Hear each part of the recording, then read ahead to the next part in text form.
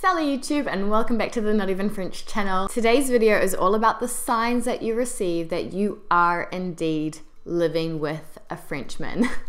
It may be true for French women as well. I'm not sure, I haven't lived with one. Let me know down below if it's the case.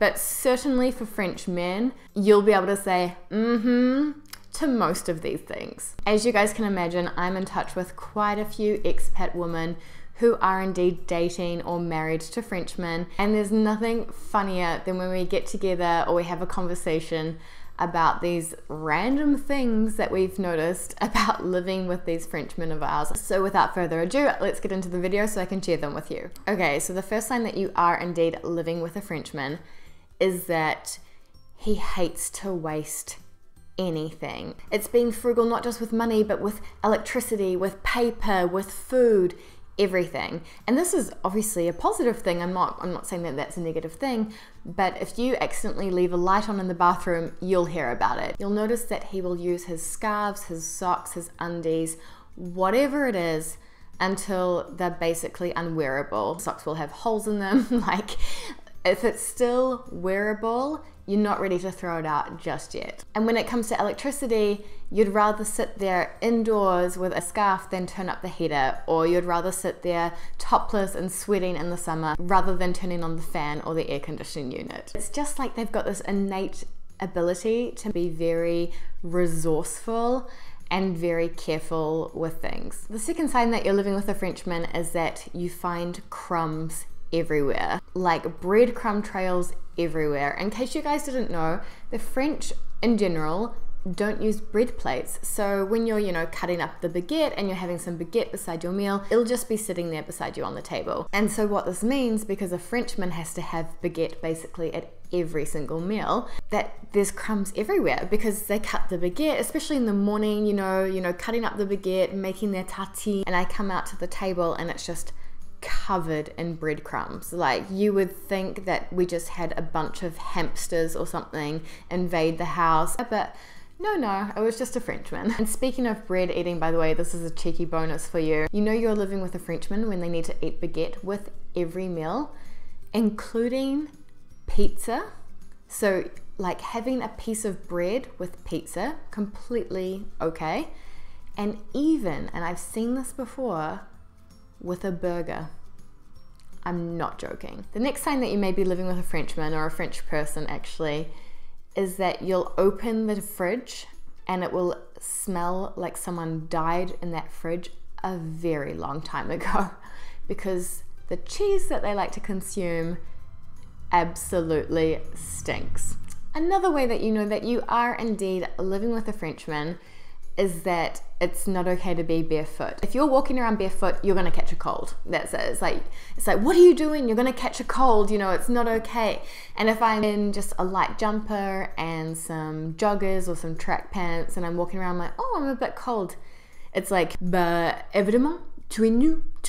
You're naked. Like, if you're not wearing socks, slippers, like the big jumper and everything, you could be considered to be naked by a Frenchman, and that's not okay. You've got to always make sure that you're very well covered and very warmly dressed so that you don't catch a cold. Another sign that you're living with a Frenchman is that he drinks his coffee or his hot chocolate not from a mug, but from a bowl like this.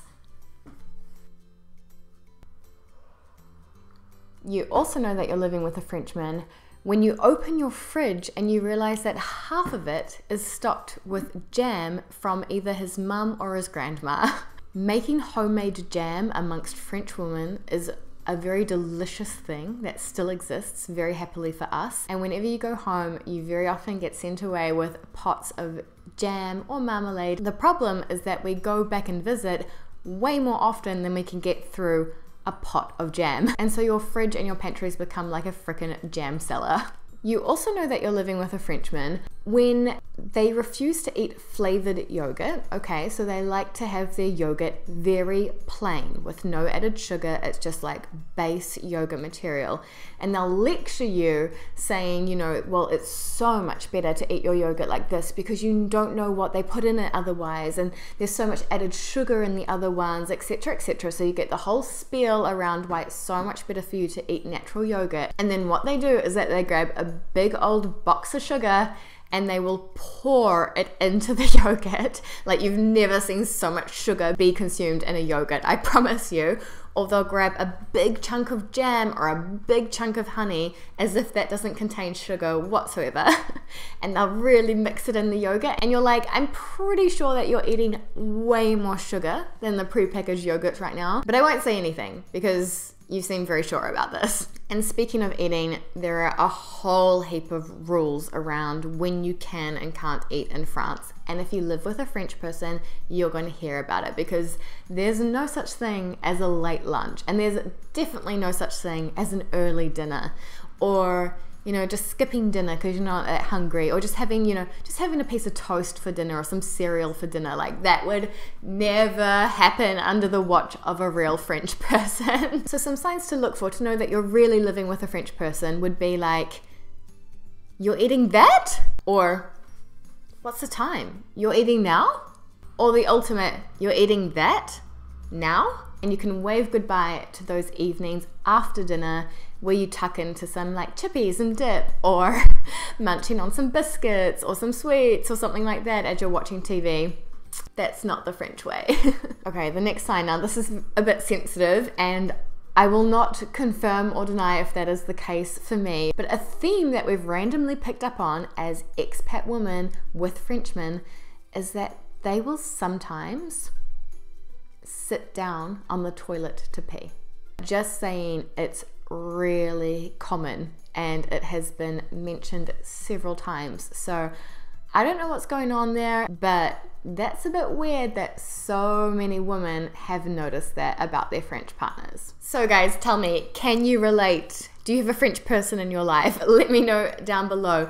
Or do you know someone who's with a French person, and maybe sharing this video could be a good idea if they want to have a little bit of a laugh about it. I know that when I started dating a French person, I would have loved to have this kind of insight to know what my future may indeed hold. Anyways, guys, I'll love you and leave you for this video. I hope you guys are having a fantastic day, and I will see you next video Wednesday on the Not Even French channel. A bientôt!